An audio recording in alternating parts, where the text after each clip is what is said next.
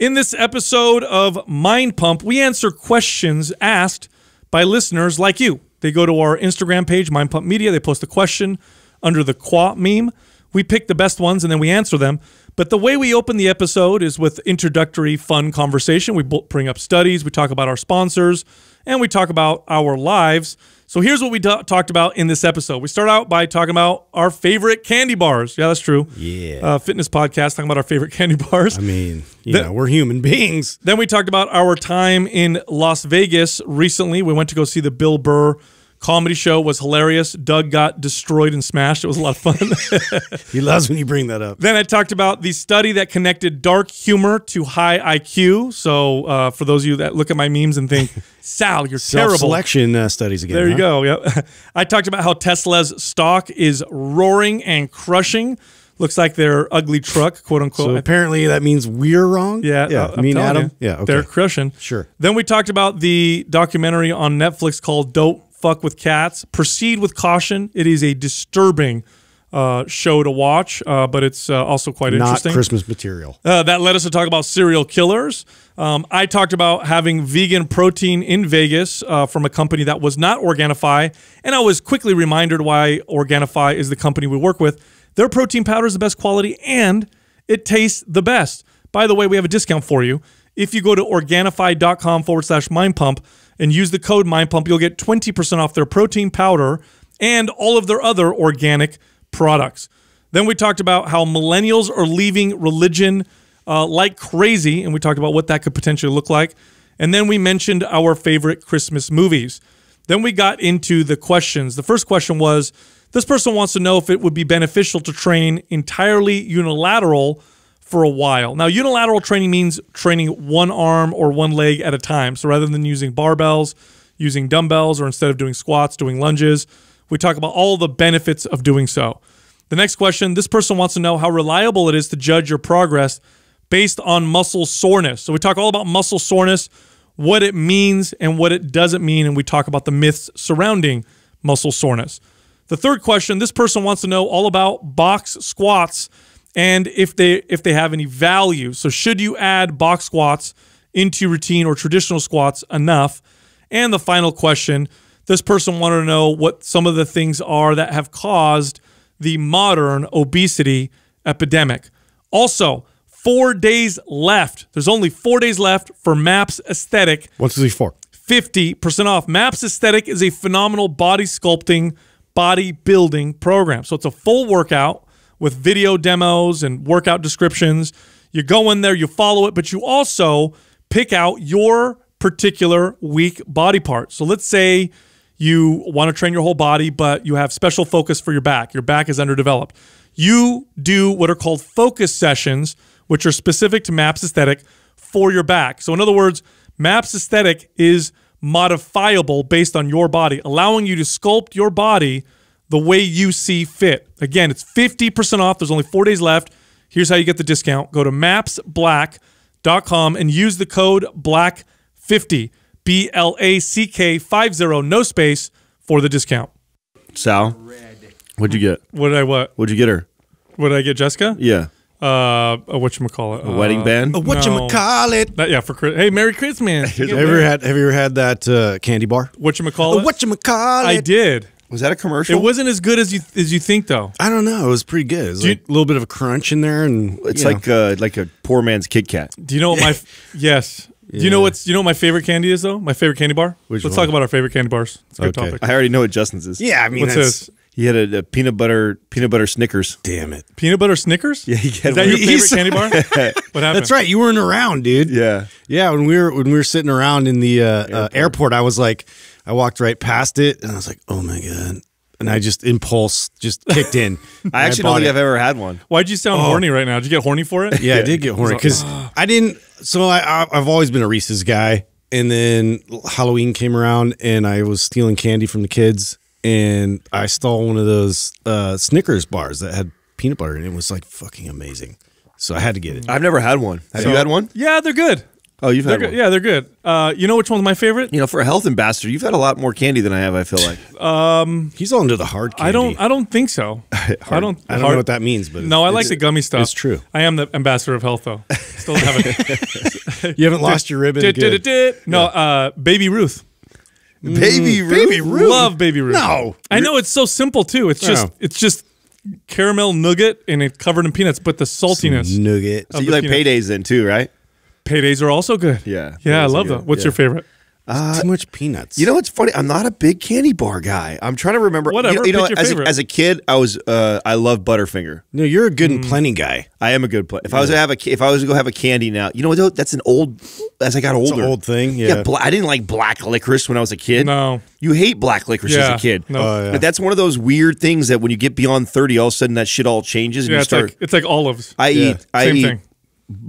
good and plenty. So black licorice candy, which is weird. I never liked that as a kid. Pecan ice cream. Coconut ice cream. That's all stuff you don't like when you're a kid. Yeah, all the stuff I used to tease my grandparents for eating. Going like, Yeah. oh, it's old people ice cream. It's old people candy. That's the shit I like now. Did you guys ever eat 100 grand? There's originals. You ever see 100 grand? Yeah. Yeah, those are not that good. You got to work on those for a while. A little bit. You get stuck in your teeth. No, the worst for that is what are they called? Jujubes? Yeah. Jujubes, dude. I used to like them. Talk about ripping your enamel right off your teeth. I don't understand how you're supposed to enjoy those. Are you just supposed to suck on them or No, what? what's great about them is that like one little box lasts a whole movie. That's what I used to like because it just you could like gnaw on one chewing for like an 15 hour. minutes. Yeah. Did you guys ever get waxed lips when you were a kid? Yeah. What the that was fuck? a thing for a long time. What's the deal with that? I have no idea. It was like fun because it like made your face look all funny. So is that it? Because when I got it when I was a kid, I thought you were supposed to eat it. You do Well, eat it. you eat it eventually, but like Well, why? half the It's- fun is just like it's a candle. being silly with your friends. It's nothing. It's a candle. It's a flavored candle. It's disgusting. Yeah. It's straight petroleum in your chops. You know what I mean? Is Yeah, it that I bad? don't get it. Yes. Look that up, Doug. It's made out of fossil fuels. Were You're they just eating it. were they giving us were we Fossil eating fuels fucking with plastic sugar. as kids? That's what it is, dude. It's literally petroleum wax. It's like eating Vaseline. Yeah. You know what I'm saying? Hey, how'd you guys like Bill Burr? Oh my dude. god. He is the master. He It was really good, huh? is so he was ripping people so hard. Then there was like a good segment where he was like making jokes about women, and in front of us, because we're 4 rows back, we're like, I could You saw some. I could throw my phone and hit him, right? some cold responses. Oh, dude, there was like some millennials sitting in front of us, and it was like girls with their Cement boyfriends. faces. That's And what and you could tell the guys were like, "Is it okay to laugh?" Every once in a while, they look at their girl and like, "I guess I can't." their laugh. bodies like laughing, but not their. They're not like audibly laughing. No, see, look, wax lips are the common name of a candy product made of colored and flavored food-grade paraffin wax. Yeah.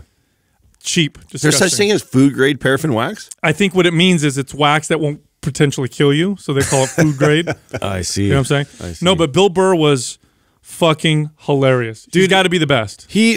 I swear, he has like roast Tourette's or something. Like he's so good at it. Like it's automatic. Like when somebody yells something out, he just like focuses and lasers right in on them. And then I don't know what they had in that auditorium, but there must have been a show beforehand where confetti fell from the ground. Oh yeah. So every once in a while, confetti would kind of come down, and eventually you think to yourself like he's ignoring it, but then he starts addressing it.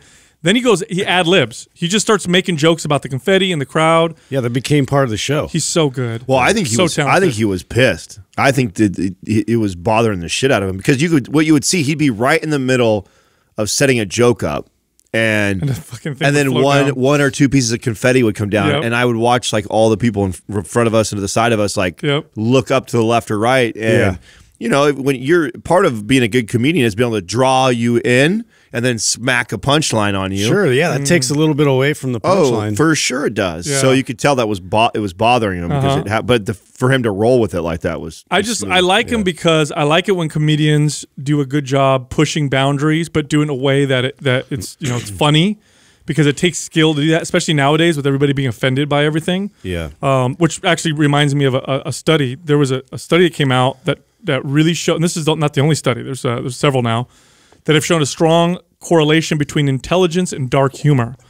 So people who really like dark humor, there's a strong correlation between that and high intelligence. Now, what do you think that is? I think that if you have really dark humor, you have the ability to kind of see like both sides of it, right? That's what I think. That's what causes that. Is that right? What do you think? I think people that like dark humor aren't necessarily sick people. They just see the irony in their mind goes into ridiculous places. Well, so here's what I think. I think because there's a novelty aspect to humor. So if something is funny, it's oftentimes because you don't expect it, or it's an unexpected punchline or whatever. Yeah.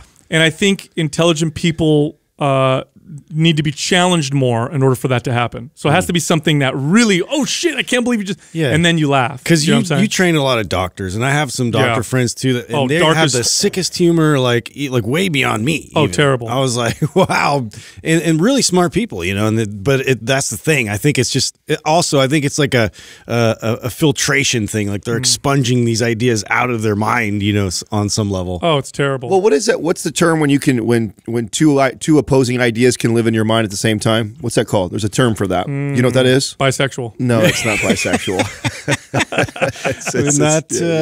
It can happen. That's what your friends call you. That's not what I'm talking about. There's a term. You don't know the term. You're worthless sometimes. I tell you. Come on, you're supposed to. It's not on command, bro. It just comes out. Doug, you don't have that? It's not in his wheelhouse. There's a term for that when you have two opposing ideas that simultaneously you can hold, right? So what is that? You can't the duality of ideas. Duality, I have no idea. Duality, for lack of a better term, we can use duality. But I think that's what it is. I think it's the ability to see both extremes of that, and that most people can't do that. Most people are easily swayed one way or the direction or manipulated, where an intelligent person has the ability to laugh at it because they don't truly believe it. They just think it's ironic. And they don't identify with the fact that they're laughing. Right. So it's like, I can laugh at this joke, and it doesn't mean that I think that that's okay. It doesn't mean that I promote that or whatever. I don't get offended or whatever. Yeah. Anyway, Vegas though, huh?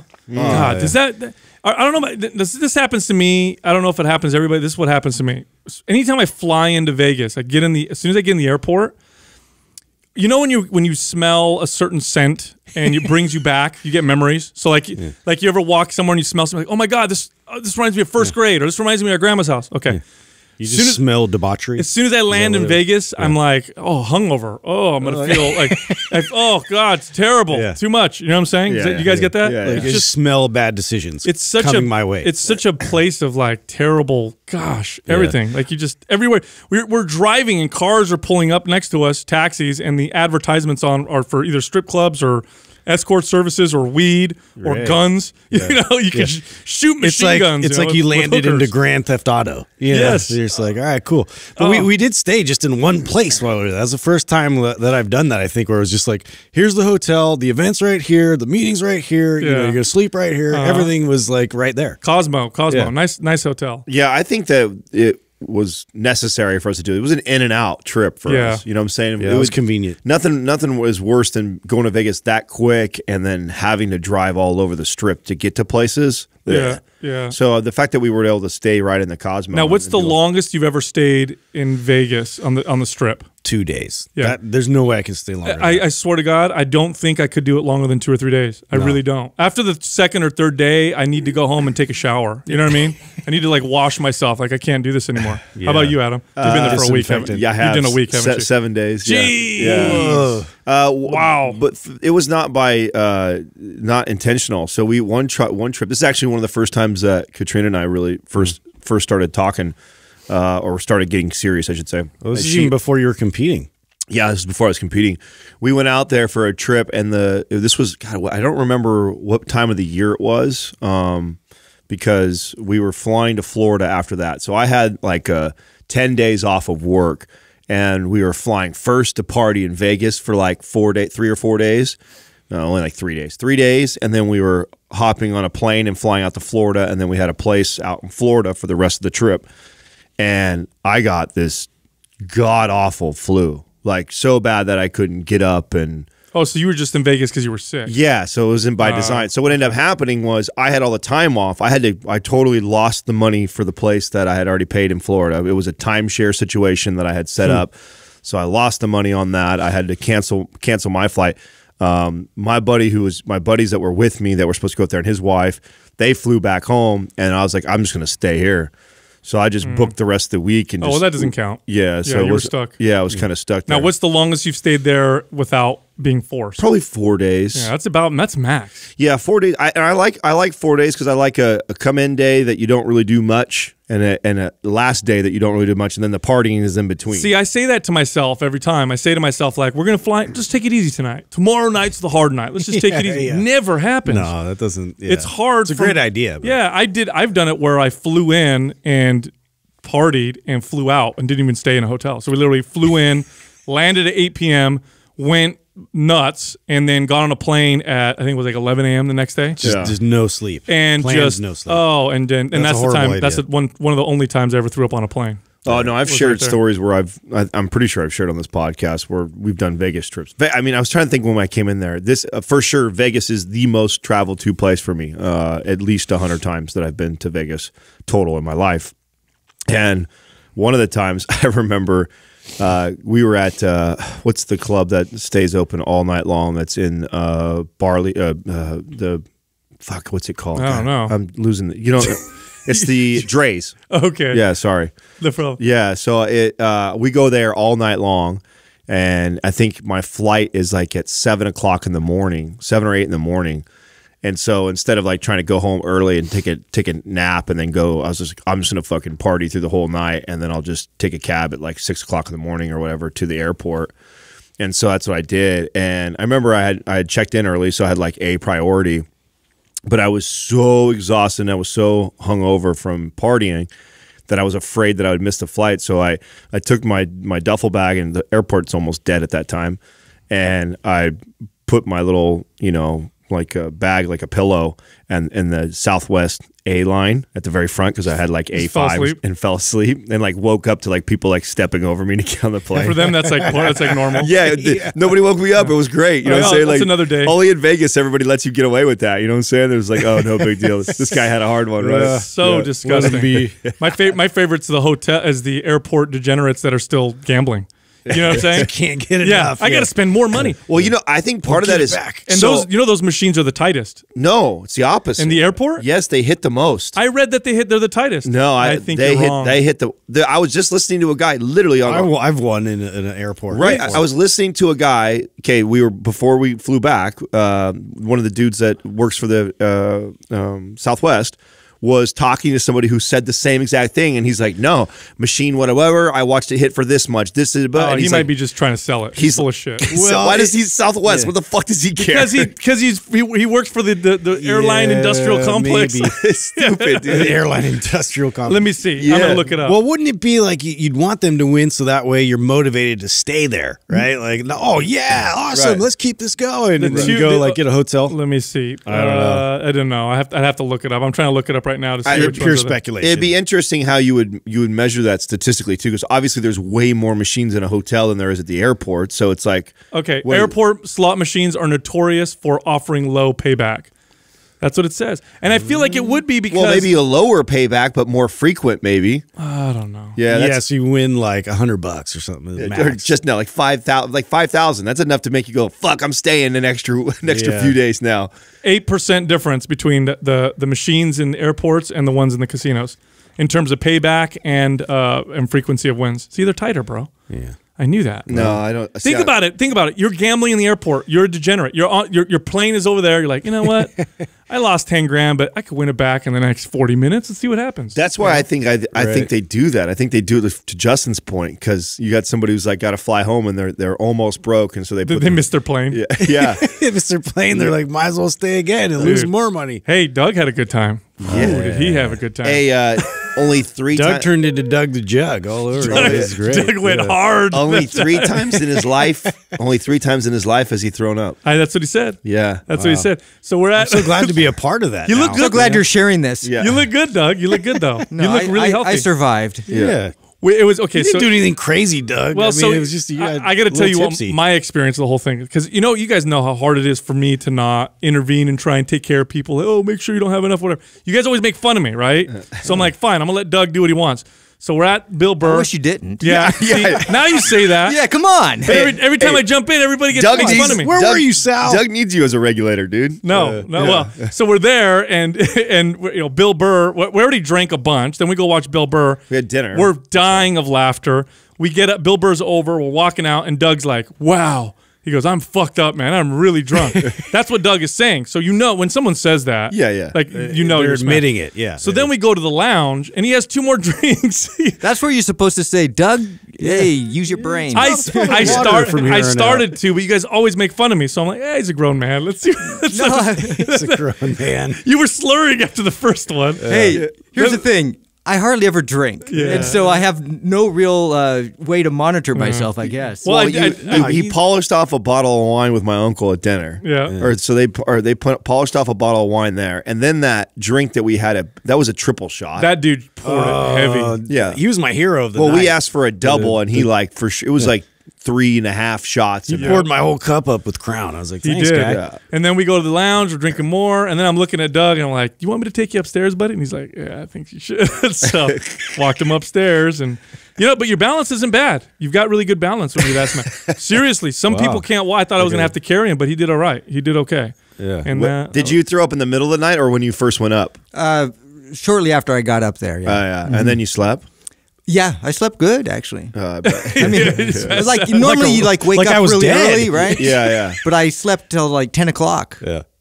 Sal wanted us to go uninterrupted. Yeah, I told Sal, don't bother him. He's like, oh, I'm worried. I'm so the next worried. morning. Yeah, he was hella worried. I was gonna knock on your door at 9 a.m. I'm not. Don't do that. Okay. Let him. I said we have a later checkout. I said wait till he's got at least until 11 before we go try and wake him up. Dude, yeah. Anyway, it's a good time. Hey, by the way, I think this is a good time to bring up how I was right again.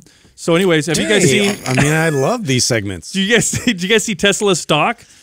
Boom! How are you right on that? Yeah, why? Because you guys made fun of the truck and said how ugly it was. I'm still going to make fun of it. That has nothing to do with the stock. It's a great company. No one said it was talking shit. We're Tesla fans, bro. That's where you're misinformed. They're hitting. I think right. As a matter of fact, as of this podcast, 425. They are hitting astronomical numbers right now. Well, didn't the stock market just break more records again? It did. I saw a Trump tweet about that. Yeah, it did. I know, how funny, right? Yeah, how funny. But Tesla. Look what I'm doing. Tesla exploded, and you want to know what's crazy about Tesla? Tesla is they trade it like a tech company. They don't really follow fundamentals like they do with other companies.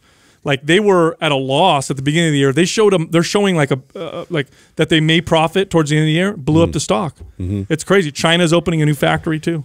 Wow. Where were we just at? I heard them open them. I know they opened a big one out in Reno, didn't they? Yeah. Yeah. They do have a big plant there. The Model Y is supposed to begin production in 2020. Yeah. See here. Look at this. I have this article.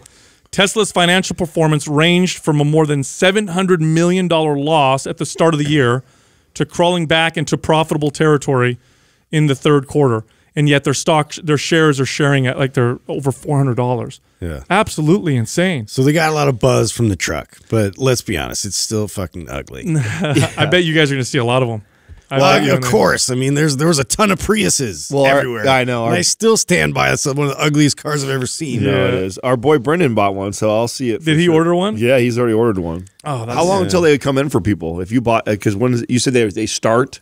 No, Model Y is different. That's not the Cybertruck, right? Model Y is that, or did they call it? No, Model Y is a different car. Oh, I don't know. Yeah, I don't know. That's a different car. When's the truck getting? I have no idea. Oh, I have no idea. All this talk about it, you don't even know. But I'm just right. Yeah, so you know. That's what I know. I just want to bring up them right and stock prices and whatever. That's what I know. Hey, that was it. You brought up the other day that I think Jessica watched "Don't Fuck with Cats" with me.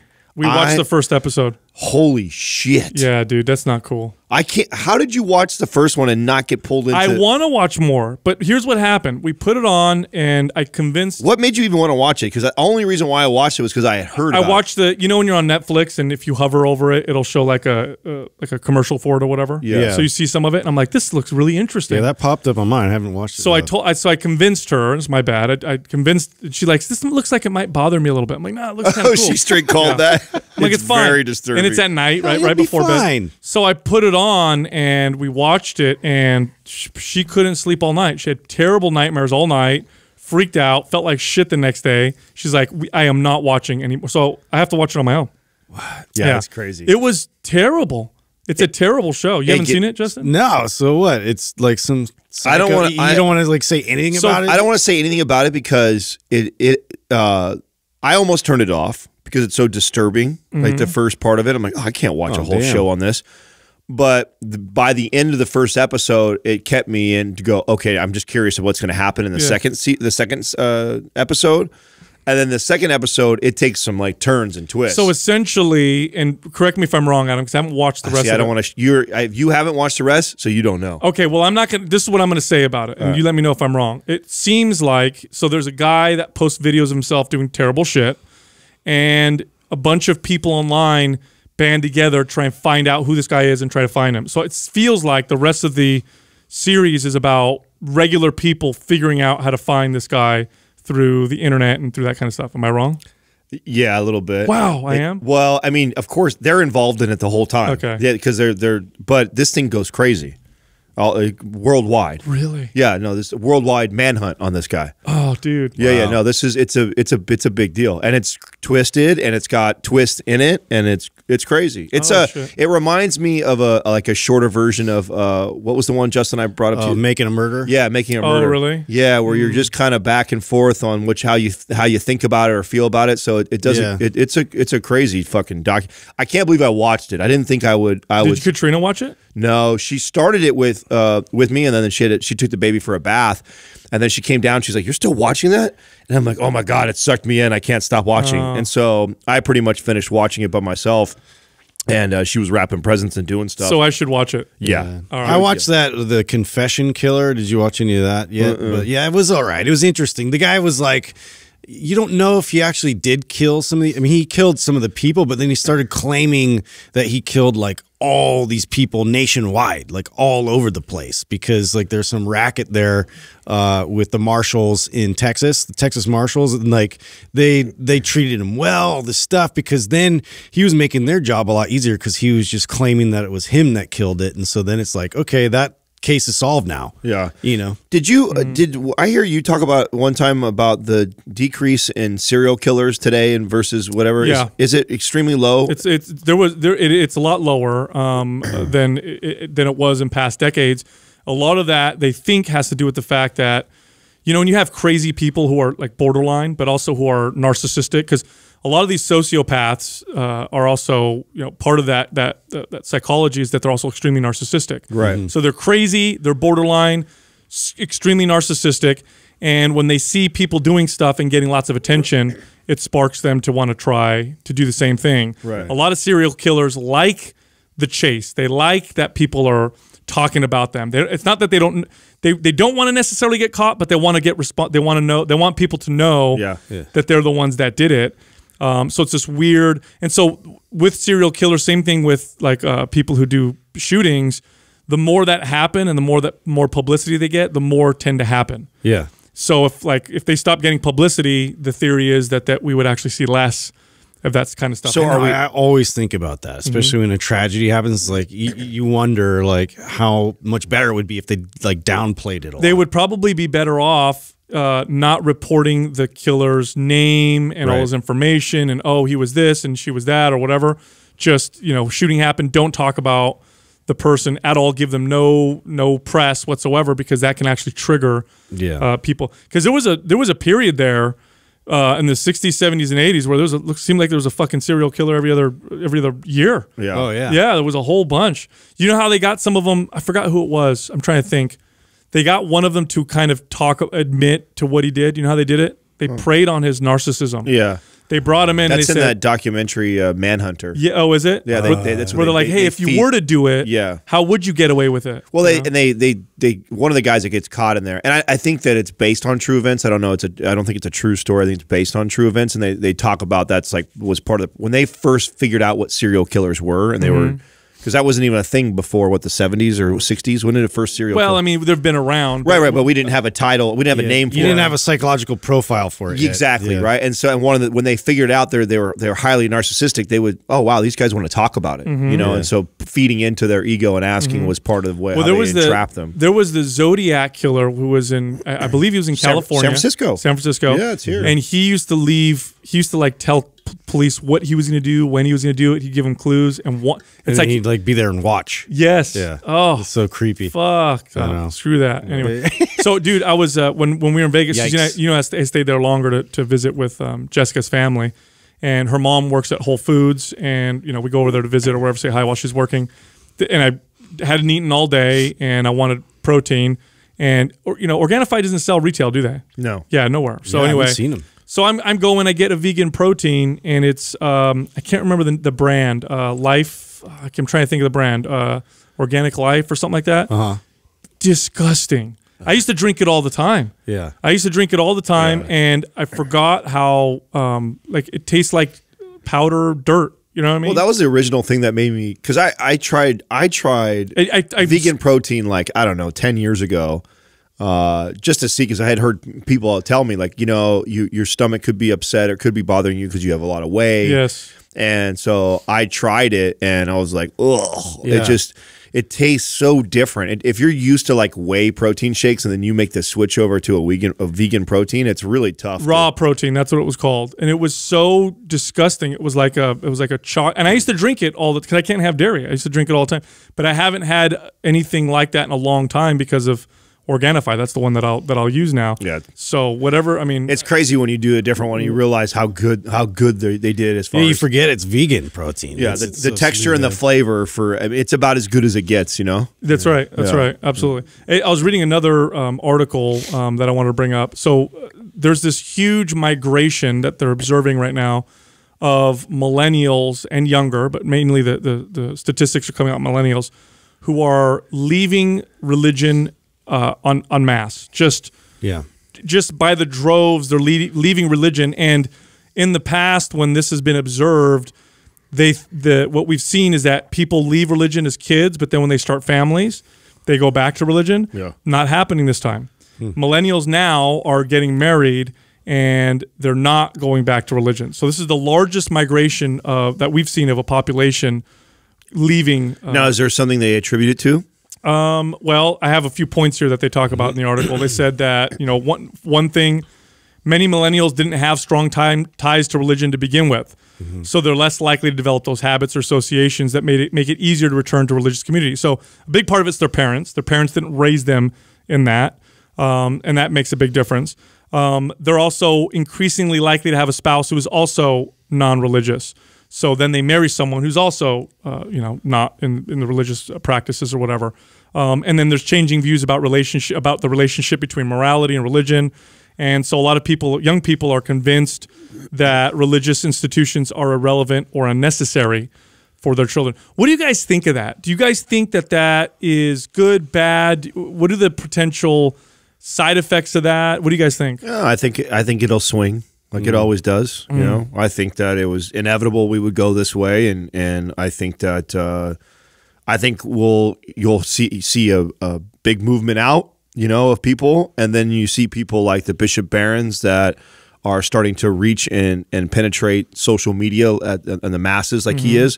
That's kind of bringing people more back that direction. So I think it'll naturally swing. At the end of the day, like the thing that because Katrina is, Katrina's spiritual. She's not religious, right? So she comes from a family that talks about spirituality a lot.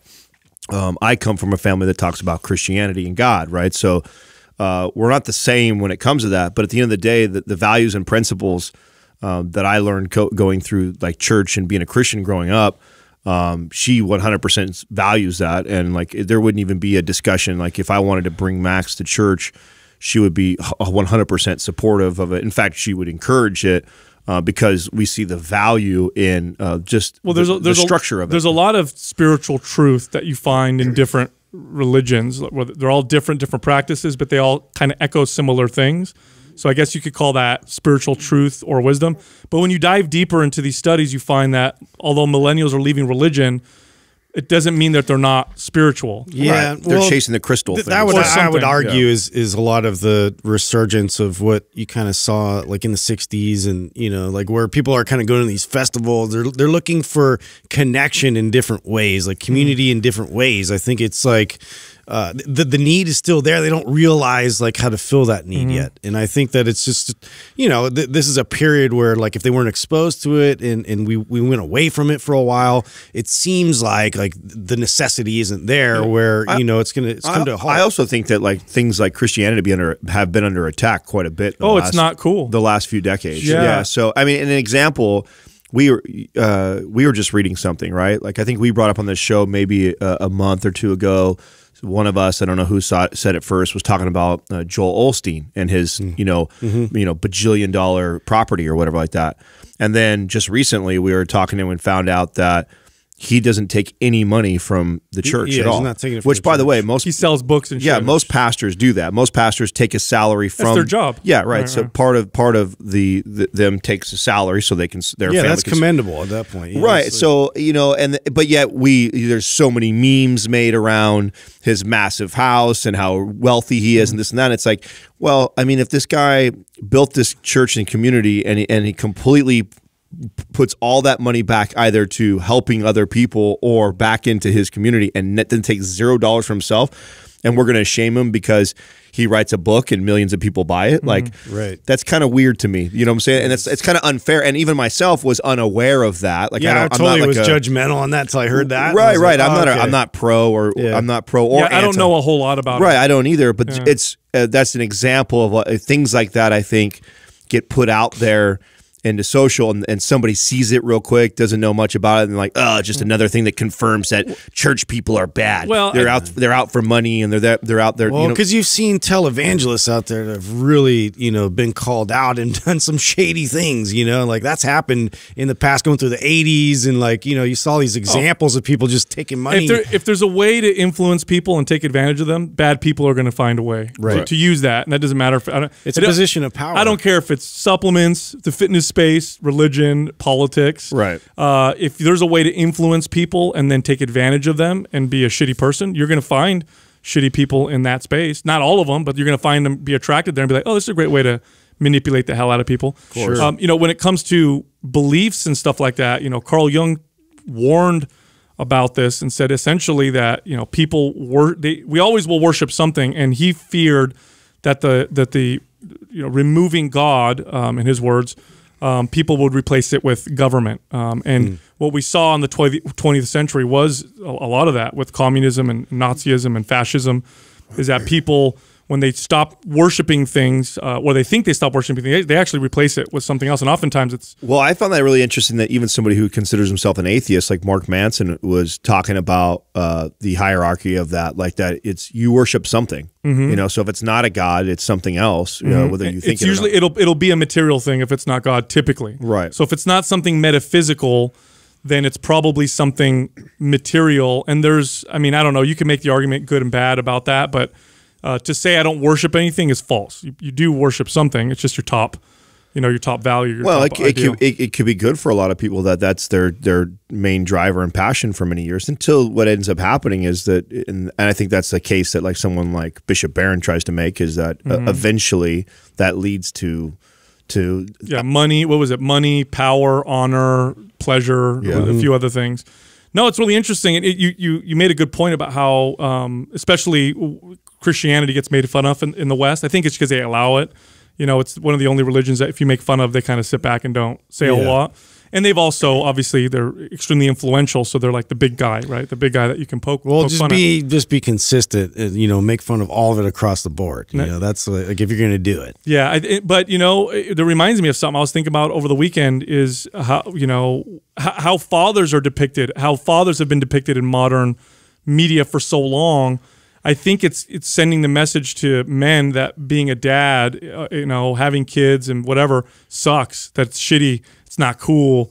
If you look at movies and TV with dads, they're like idiots, and they think about the days when they weren't, married and they could do whatever they want. And I think a lot of guys, how they can hang out at the bar longer just to not go home. Yes, and you know what's funny is that for most of human history, it was never that way. For most of human history, a man's sense of pride. It was prestige and pride to have a lot of children. I have 4 sons. Exactly. Yeah. Or I have 10 children. I have 15 grandchildren. I'm married for whatever. And people were like, wow, what a great... It's not like that anymore. Like media's depicted it as like, oh, you're married? Oh, man, that sucks. Or what? Oh, you've got kids? Oh, poor you. You can't go have fun. And again, even being a mother, too. I mean, that's been a lot of shame in that direction, which is bizarre to me. It's weird, right? I feel like we need to reverse it a little bit and tell people it is hard, but it's also extremely meaningful. I think it's something to strive for. Oh, it's more than just, it's hands down the most important. I also think too, like the real MVPs, man, are fucking single parents. Yeah. Oh, that's You so know, hard. all I can't imagine that. All you have to do is be a dad or a mom and fucking spend one day with your newborn for a weekend, and like you have this whole new appreciation for the people out there that are. It's the job you never clock out of. Yeah. No. It's just always there. I mean, if I can't imagine if I didn't have Katrina and I had to raise Max, and I believe that we've built something very conducive to like making that happen. Like if that happened and I had to raise Max by myself, and the work environment that we have, like I would bring him here and there'd be ways around that. And even that. And you have a successful business. Right. Imagine if you were just a normal person. You're making normal money. Work at 9 to 5. 9 to 5. You have to raise a kid by yourself. Oh my gosh. The challenge that would present, which is why oftentimes they're in poverty. Oftentimes, if you're a single parent, you're in poverty. So, but I do think society needs to, because societal pressures aren't all bad. I know all the time. Well, you could make the case too that we needed to swing that way too a little bit, because then there's that other thing too where I think a lot of people are having kids early and irresponsibly and not stepping up to the plate. 20 years old, popping a kid out, and you still want to go clubbing every night, and you're leaving your kid home. So you're different. See, that's the thing. That's what I mean. Societal pressure. Sometimes we talk about like society expects us to be this way. So, and that's stupid or whatever. I get that, but there's also there's a reason why certain societal pressures exist, and it's because we're social creatures, and sometimes societal pressures exist because they help us be better. Yeah. And one of them is, the societal pressure of be there, be a good parent. Men don't have the same pressure as women do, which is why I think part of the reason why I think a lot of men leave their kids. Yeah. Because if a mom leaves her kid, the looks that she'll get and the way people will talk to her, then you got dads who are like, oh, I'm there every other weekend, and like, oh, you're a great dad, good job. No, man, you got to be there. You got to be there for your kids, just like the mom is or whatever. I think that's super important. Yeah, I agree. Did you guys watch any Christmas movies over the holidays? Did you guys watch anything yet? Yeah, I watched a few. You have? Yeah. What are your go-to? The main one that the whole family loves, Elf. That's our first go-to. We watched. What's that other the really old one? Like it's a Wonderful Life or something like that. Is that the one? I never saw that. Yeah, that's the one. Like I grew up watching that movie, and then obviously the Christmas Story. My favorite actually is National Lampoon's Christmas Vacation. I haven't watched that one in a long time. Yeah, that one's my favorite because it's just like it's like hilarious, and there's some language in it, so I'm always like trying to like earmuff the kids, but it's worth it. Yeah, I love my favorite Christmas movie is Die Hard. Did you watch? There is no better Christmas movie. Yeah. Did you watch any? You and Reddit, all the internet trolls. Yeah, no, I watched humbug. I watched a new one on Netflix called Noelle, which was actually pretty good. It was a cute movie. Katrina turned it off. She thought it was cheesy. Did she? Fuck, yeah. It is a little cheesy. But she turned it off. Most Christmas movies are a little cheesy. Yeah. How about you? Elf. That was Elf, and then Arthur's Christmas. Have you seen that one before? No. What's that? That's like a cartoon digital animation type one. That's actually pretty funny. Really? Yeah. It's actually good. It's like Santa has like two sons, and he's got and one of them's like the Arthur, who's like this kind of weakling son, and he has like the real Christmas spirit and wants to be like the next coming Santa when Dad passes on. And then there's like the kind of like asshole brother who's like all big and like and like wanting the power and stuff. And so the struggle of the two of them like fighting to be the next Santa. It's actually a cool story, and it's like kind of futuristic. It's cool. It's great. It's one of the ones I really like. That one, and then we watch the Christmas Carol with Jim Carrey, the animated version of that. That's a definite. So that one and Elf are like traditional too that we always watch, because Elf is my favorite. I think it's just, Elf wins. Yeah, it's just so fucking funny. Did you guys watch? Have you guys ever seen Polar Express?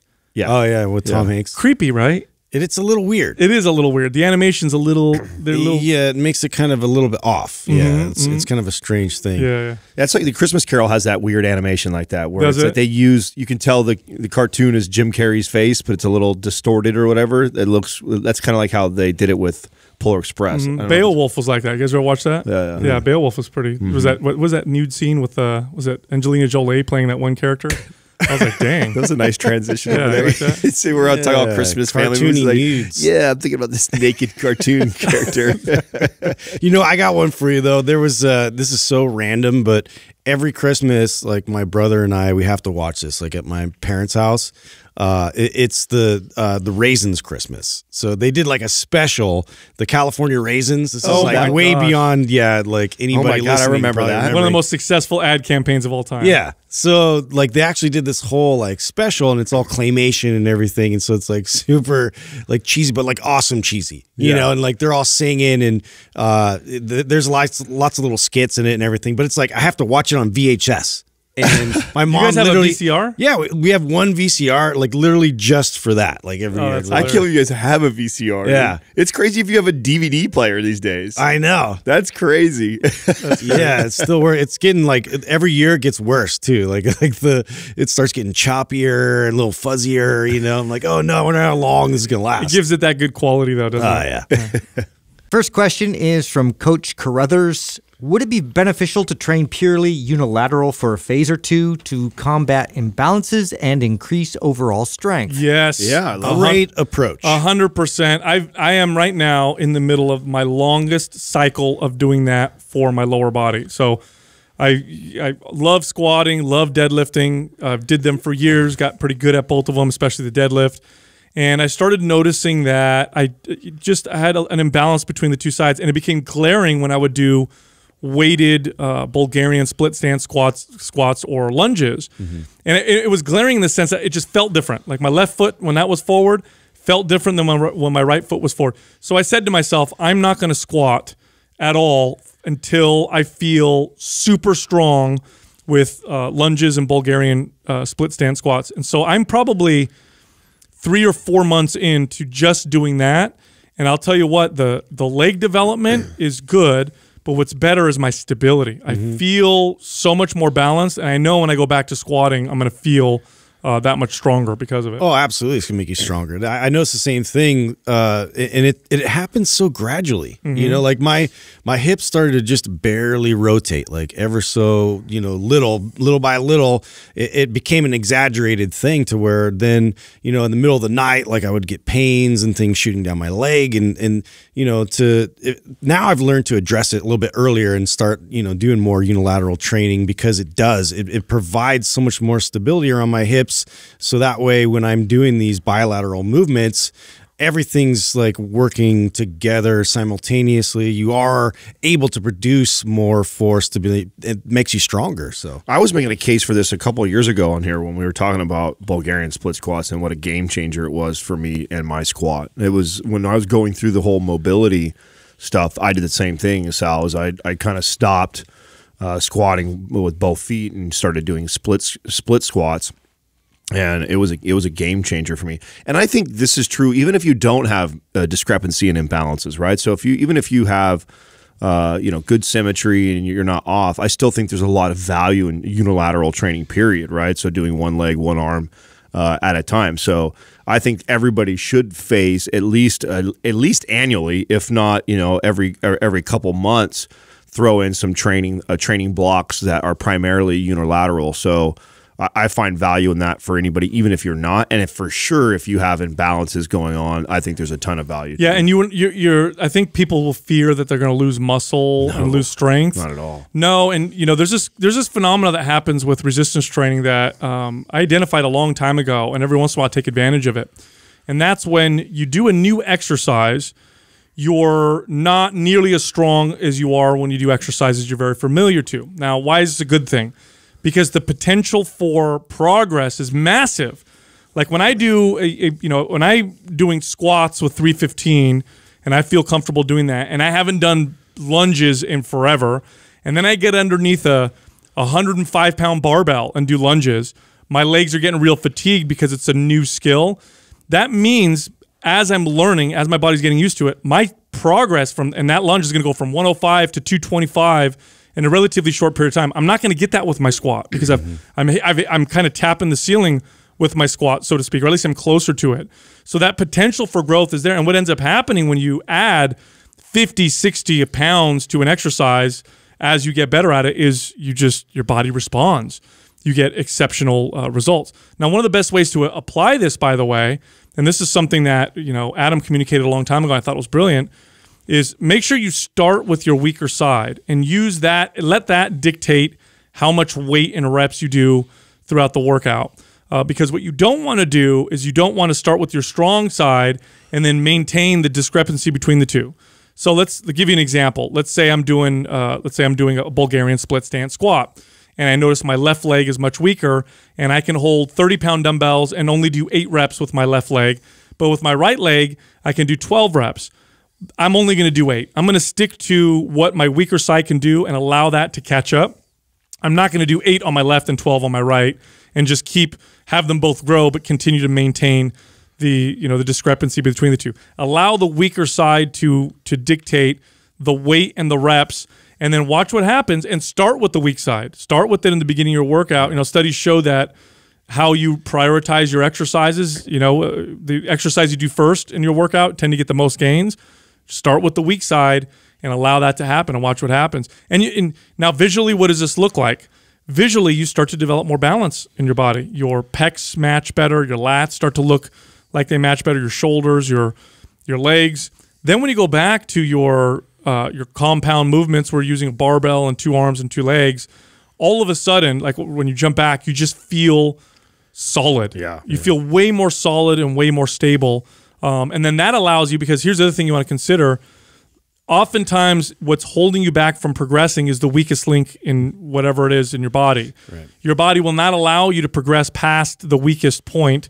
So if the discrepancy between, for example, your right and left leg is big, that may be what's keeping your squat at whatever weight. Well, and I think too, like that's the problem is you're thinking about how much weight you're actually moving, and people get fixated on that, but they don't realize this. You're getting novelty gains. You're getting these gains that are actually like building more support. So that way, when you go back to these other lifts that you're doing, it's going to feel more secure, more stable. Like you're going to be able to allow your body's going to be able to allow to produce more force to get stronger. So it's a lot of times it's the missing piece to getting past your plateau. Oh, totally.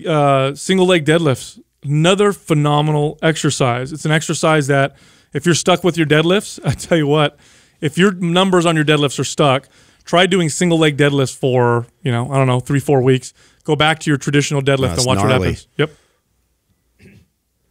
Next question is from Matt Ammo.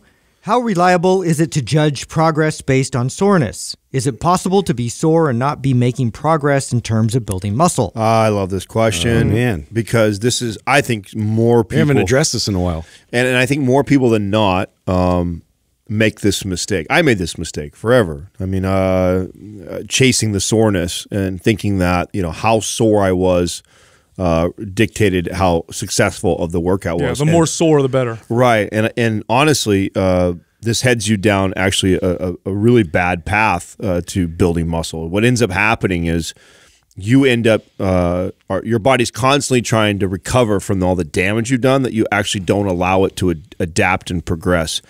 And this was a really hard thing for me, especially when I started to go from the training a muscle group one time a week, right?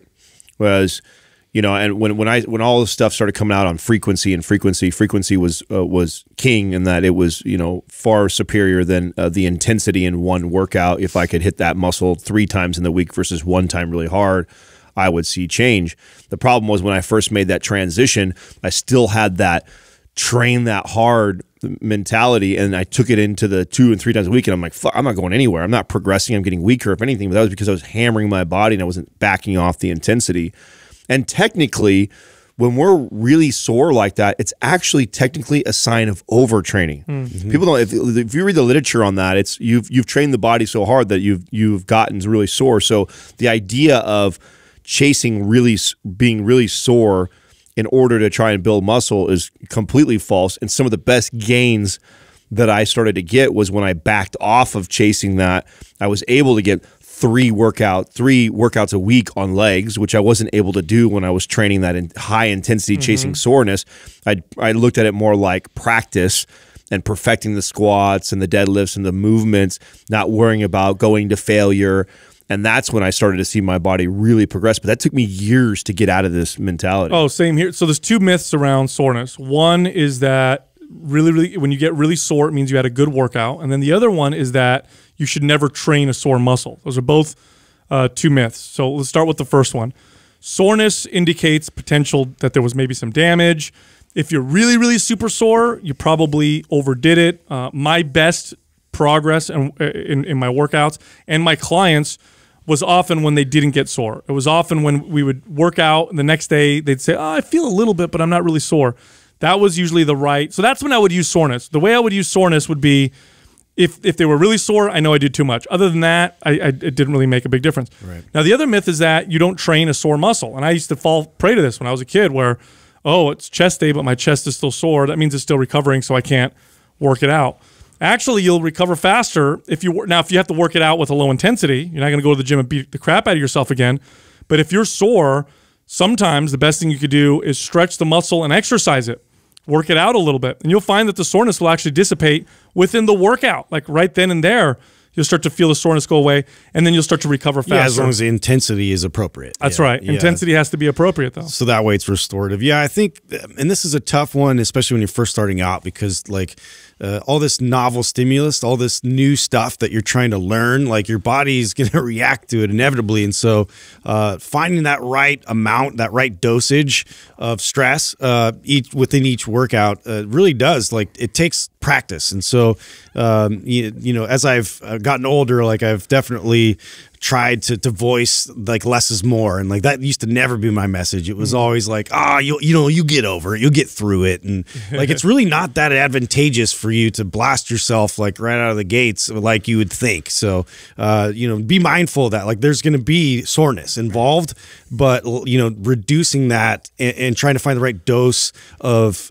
exercises and to build upon is much more effective strategy. I like what you said, Sal, about like the way you use soreness, because that's how I use it now. Like I still use it as a gauge, but it's more so to tell me I overdid it, right? Yeah. It's not like I was as a young kid lifting, I used to chase the soreness, and it used to be like, you know, if I wasn't like crippling sore, it was like, oh, I didn't get it hard enough. I didn't do enough. Where I have kind of the opposite idea now. It's like, oh, okay, if I feel really sore, or even if I just feel pretty sore, I'm like, I overreached more than I need to. I want to feel like I could tell I worked out. Like the next 2 days, I want to feel like, oh yeah, I could, if I flex that muscle, I can feel like it's been worked and it's a little sore. But if I'm limping, you know, or someone pokes me in the chest and I'm like, oh, you know, if I'm sore to the touch, that's way overdoing it. Right. I didn't need to stretch that far to get the muscle building benefits of not only the breaking down process but also the adaptation process. So, and that's a sweet spot. That's what you're trying to do. You're trying to stretch your capabilities just enough that the body is forced to adapt a little bit, and maybe there's a little bit of damage done that you have to repair, recover, grow, and strengthen. But what you don't want to do is overreach so much that it's, one, going to hinder the next workout, and two, your body is taking most of the nutrition into prior towards just recovery, and it's actually impeding on your workouts in the next couple days. Healing and adaptation, for the sake of this argument, are two separate things, okay? Now, they do oftentimes happen at the same time, but healing does not mean adapting. So just because you're sore and your body heals, it doesn't mean it's going to go then and get stronger. And in fact, if you're listening right now, you know exactly what I'm talking about. If you're plateaued and you're getting sore every single workout, and you're not sore, and then you work out, and then you're sore, and then you rest, and then you're not sore, and you work out, and yet you're in the gym and you're not stronger, your body's not changing, muscles aren't building, all you're doing is healing, and all you're doing is creating damage and healing. Damage and healing. You're not allowing your body to adapt. Adapting is on top of the healing process, or again, for the sake of this podcast, you can consider it as something separate. And getting too sore, creating too much damage, all that does is makes your body need to heal. It doesn't even think about adapting. It doesn't have time, doesn't have resources to do so. It's just going to heal. That's great. There's nothing wrong with that. But if you're trying to progress, then you're just spinning your tires in the dirt. Next question is from Philly fan 1728. I see the West Side barbell guys doing heavy box squats. Is there a benefit to this compared to traditional squats? If so, what and why would you incorporate it into a program? I love box squats. Box squats were one of the ways I got my squat up to the first time I ever did, and the only times I did over 400-pound squat. It was the box squat that took me to the next level. Now, what I take from the box squat, so to do a proper box squat, by the way, is you get under bar like you're going to do a squat. You take a low box. Actually, you can use different heights, but I would pick a box that would have me at the bottom of my normal squat. Your end range squat. My end range. And I would slowly lower myself down. I'd sit, I'd stay tight. I wouldn't bounce off the squat. I've seen people do this on the box where they'd use it as like a tap or whatever. Or they rock back. Or they rock back. I would sit down on the box, stay tight. I'd wait about 2 seconds, and then I'd stand up. And what I took from that was the strength at the bottom of my squat got so much better. Oh, yeah. It made me way stronger at the weakest part of my squat. And I think it's because when you're at the bottom and you sit there for a second, at a dead stop. You're at a dead stop. You're getting rid of a little bit of that elastic rebound that you get from the bottom of an exercise. So you have to lift from almost a dead position. I would make the argument that it's similar benefits as pause squats. You're taking momentum out, right? Yeah. And I think that with squatting and less so with deadlifting, but with squatting especially, you get that major rebound effect of bouncing off the back of your calves and the release and the pop back up. Whereas if you stop and you pause for 2 or 3 seconds and then come back up, I mean, that's very similar to the box squat feel where you're completely stopped and then come out. You could also instead of using the box too, you could also use like the rack and come to the bottom of the until the weights hit the rack, and then you're at the bottom, and then come from a dead stop like that. You can, but the box is a little different because when you sit on it, even though you're staying tight in your core, your muscles do relax far more than if you're supporting it at all. Right. And so you kind of sit down, pause for a second, come up, and the carryover. The reason why the guys from West Side Barbell did it was because of the carryover.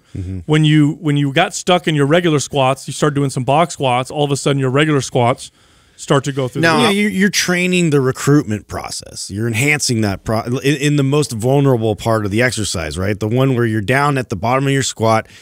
Typically, you're not going to produce the most force in that position. And so to then, fixate on that part of the exercise where, typically you don't have that much force production. Now let's train that to really like hone in and focus on generating more force. With that, it's going to benefit you tremendously. Now we're making the case for how great they can be. I'm going to make the case for the other side too, that it's not the most valuable thing for the average person.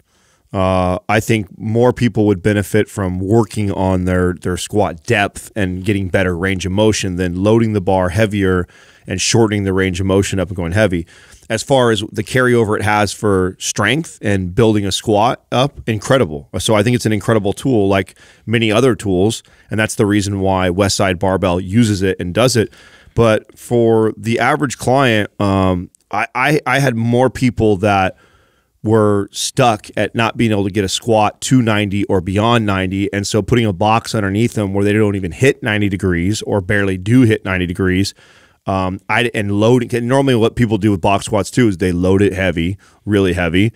I don't see a lot of value in that for the average person. I use box squats more for the average person to actually teach form. Yes. I was just going to say, I was going to give you some pushback because I loved box squats for the average person. For form, yes. Like to teach them how to sit. Like it was a great way to teach someone how to sit back. Like if you get a client, and trainers will understand this that are listening, sometimes cueing hinging at the hips is like, what the fuck does that mean to Susie, who's 65 and is never fucking doesn't know what that means, right?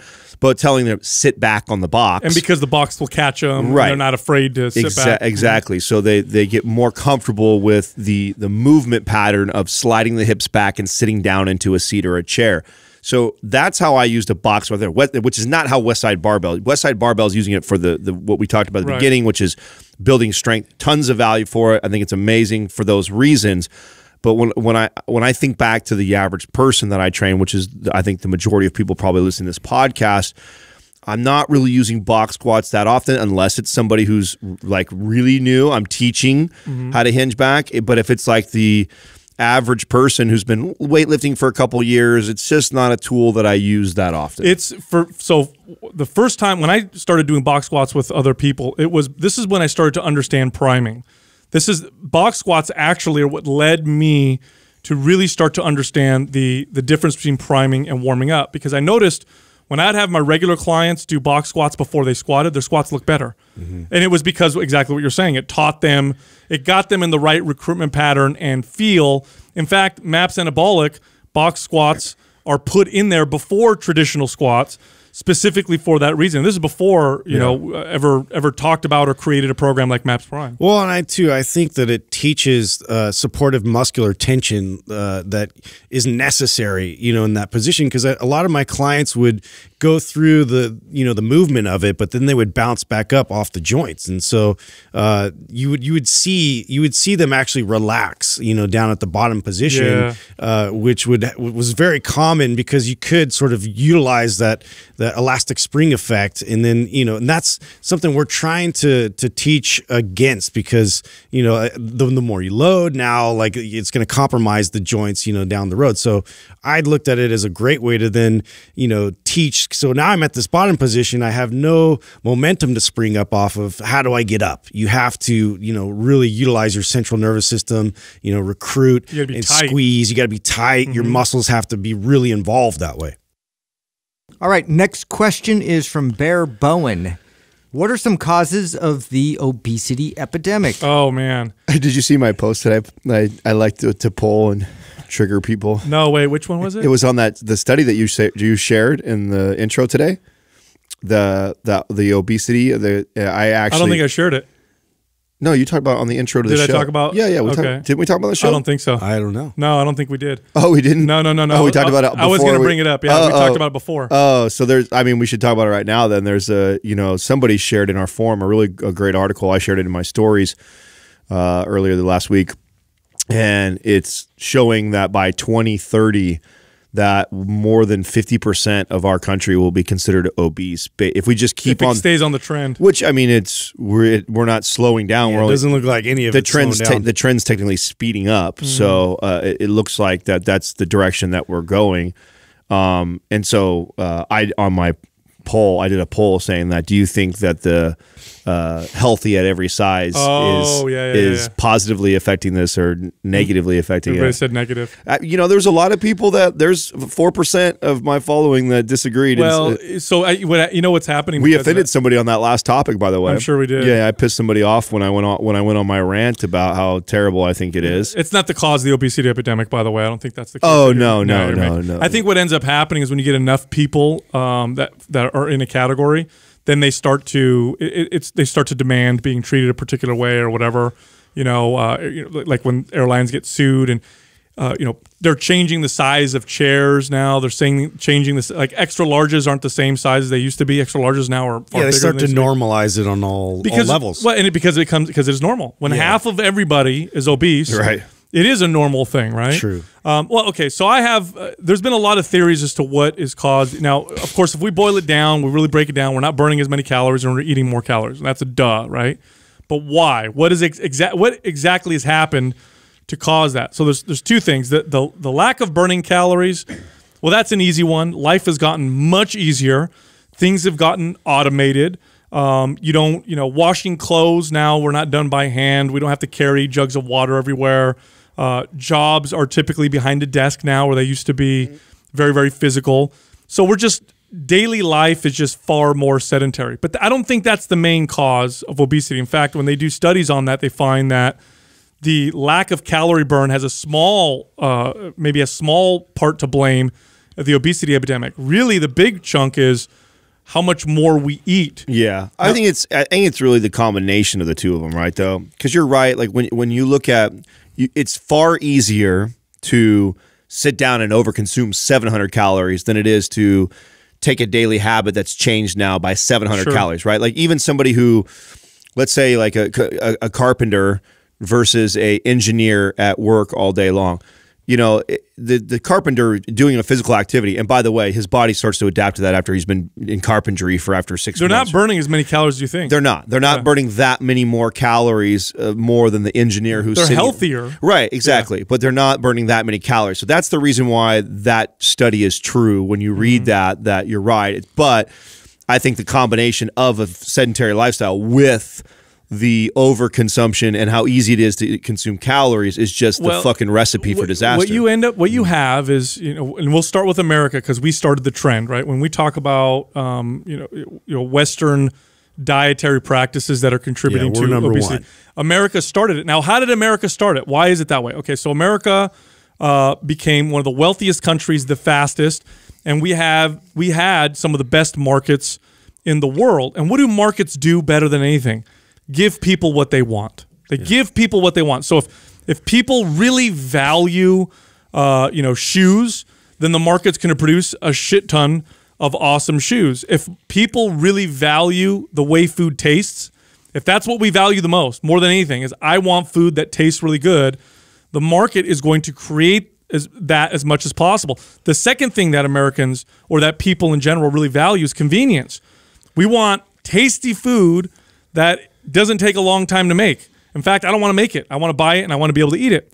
And so we have this huge flood of hyper palatable processed foods that started to come into the market. And so that's the main cause of obesity, because that's what causes people to eat more food. Now, we used to think it was sugar, carbs, fat. People are eating too much fat. We got to make everything low fat. And then what do food manufacturers do? They find a way to make food tasty without fat by adding more sugar. Oh, no, it's too much carbs. Cut the carbs out. So then food manufacturers figure that out, and they're, fat's okay now. Let's make food with fat or whatever. The bottom line is super hyper palatable foods encourage you to eat more. That's what they do. They're designed to do that, and they do it in such a way that it's almost, I hate to use the word unfair, but your body's natural ability to tell you you've had enough food, it gets a little hijacked. And studies now show that people will eat about 500 to 600 more calories a day when given access to hyperpalatable processed food versus whole natural food. Even when people they're not counting macros or anything, they're just going about their day, you'll eat 500 or 600 more calories of processed food than you will other foods. So when you look at the rise of obesity in America and you slap on top of that a chart of hyper-palatable processed food penetration in the market, they match. Americans used to eat homemade dinners, and those started to kind of fall out of favor. More and more processed food. Homemade breakfast, homemade lunch, homemade dinners, those started to fall out of favor. More and more processed food. As that started happening, more and more obesity. And it's just, and every time another country adopts our, these types of foods, you look at Mexico, for example, their obesity exploded over 2 decades. They went from having no obesity to becoming one of the fattest countries in the world. I also think that having obese kids now is greatly contributing to that. I mean, just a couple decades ago, that was rare. It spreads everywhere. It was rare to see a child under the age of 10 or 12 that would be literally like obese, where it's extremely common now. And I think a lot of that has to do, and to again kind of debate the movement point, because I was a kid who I ate shitty food and candy as a kid growing up, and I got away with it as a kid because I was extremely active. I was playing all the time. Like now all day I was playing. Like my parents would have to settle me down, like sit me down or bring me in the house. Like I was not sitting on a phone or on a computer or an iPad all day long, and then also shuttling all that. Yeah, I was eating Slurpees and having candy and eating desserts, and I was doing a lot of that stuff as a kid, but I was also digging holes and building forts and fucking playing tag and playing flag football. Like, I mean, all day long. Yeah, to me it seems like we started out like we've solved all these problems for adults in their jobs, like less laborious jobs that we had to do, and like now we can kind of sit in the comfort of our own chairs and on screens, and now it's trickled into play, and you see this a lot with kids now, where it's like lots of the entertainment and the excitement revolves around video games. It revolves around whatever the latest social media thing is that they can interact with, and they're just not outside being interactive, like and using their body to do things as much. But there's another part to that. Yes, you burn more calories because you're playing all day, but you're also too busy to eat. So because when I was a kid, if we were out all day long, I wasn't snacking. That's why the study of showing that, like, when you look at it just like how many calories more they're burning, it doesn't really affect. It's also affecting that you don't have time to sit in front and eat, and sitting in front of a fucking a screen being sucked into a video game. And the pantry's right there. Right. I mean, much easier to sit there and suck on sodas. Dude, and even like these, like my kids are in sports, and like half the kids will come in, their parents will give them all this junk food and shit to fuel, quote unquote, their activity, you know? And so it's like they're getting activity, but now they're pumping them full of like cookies and all this bullshit before they even get started. Dude, my mom used to have to chase my siblings around to make them eat. She used to have to chase them to eat because they didn't want to stop playing. Yeah, that's how we were. So like you'd eat breakfast and then you'd be playing, and then lunch you'd come in and eat whatever your mom made. You come in just starving, like and you'd eat it real fast and get the fuck out. Yeah. Well, if you're on your computer or on an iPad or watching TV all day long, you're shoveling food while the food's right there. Yeah. And you're mindlessly eating. And then of course again it's and 100%. I place most of the blame on the hyperpalatable food. Now this makes the argument for why people need to be healthy, because remember, markets reflect what people want. And anytime we look at markets and we think, oh my gosh, this is terrible. Why are we making these things? Why are we feeding ours? Because we're paying for it. If humans were truly healthy in the fullest sense, the decisions that we would make and the values we would have would push the market to make things that were better for us. So if everybody valued real whole foods, and if everybody really understood the true value of food and wanted to be healthy and enjoyed eating certain healthy things because they love themselves, the market would go in that direction. But the problem is people have a bad relationship with food. Food is a way to make yourself feel better about your emotions or anxieties. You only value food for its taste. Ask somebody, next time you go out with your friends and you say, hey, what do you guys want to eat for lunch? 100% of the decision is based off of what is going to taste the best. None of it's going to be like, oh, you know what? I think I really need to eat some vegetables for my digestion, or yeah, I'm feeling kind of low energy. It's always like, oh, I don't feel like Mexican. I feel like, oh, it's really good. Let's try eating. It's all based off of the taste. So when you go to the grocery store, all of the foods that were made and manufactured are all the money goes into making them as tasty and enjoyable to eat as possible. Not inherently a bad thing, but if that's all you eat, you're going to eat more. Yeah. And that's 100% what caused. And again, when you look at countries that adopt this, the more processed foods they start to eat, the fatter society gets and sicker they get. Again, Mexico is a phenomenal example. It was like 20, 30 years ago, obesity was rare in Mexico. Today, I believe Mexico is either mirroring America's obesity rate or might even have surpassed us because they started to adopt our I've heard this from a lot of immigrants coming in and culturally like getting into like the way Americans are eating with it just like it totally affects them. Like all of them get obese. And I don't want to demonize processed food, because by no means does a day go by that I don't have something that's processed. Sure. So I want to make that clear. But you're aware. Yeah. So I think it's just that, but a bulk of my food still comes from whole foods. What happened was we came up in a time where at one point we were mostly eating whole foods, then processed foods came in, and then it went from being whole foods, a little bit of processed food, whole foods, then half processed foods, little bit of whole foods, mostly processed food, to now all processed foods for a majority of people. Right. And that's where we went really wrong. It's not that you can't have something, because so much is processed. Our protein powder is processed that we talked about today. That's processed, right? So there's so many things that are processed. And processed foods allow food to be transferred and moved, and it allows them, and it's fed a lot of people. There's a lot of value to it. But I think you have to be aware. You just have to be aware of how much of it, and if it's making up a bulk of your day and a bulk of you're eating it should be mostly conscious of it now. Right. It needs to be mostly whole foods, and then you use those processed foods, I think, the occasion when it makes the most sense. It's one of the main reasons why I fear the demonization of meat that we're starting to see in a lot of these documentaries and stuff, is because a lot of people aren't going to go vegan for the right reasons. They're going to just avoid meat. And if you look at the typical person's diet, the typical American's diet, it's mostly processed food, but the very few things that are unprocessed tend to be what? Chicken, meat, eggs, milk. So then they're going to be afraid of those things, and now you've eliminated all their whole natural food. Processed now it's 100% processed food. If you look at Europe, for example, Europe's obesity rates are climbing, right? Starting to match ours. But one country in Western Europe kind of fell behind with the obesity, and that was Italy. For a long time, Italians had some of the lowest. Now it's not like that anymore. Their obesity is climbed quite high, or starting to climb pretty high. But they had low obesity rates compared to other countries. Part of the reason for that is because Italians they have a pride in homemade foods. They have a culture around it. And so they resisted for a long time the processed food culture. Now, they didn't win.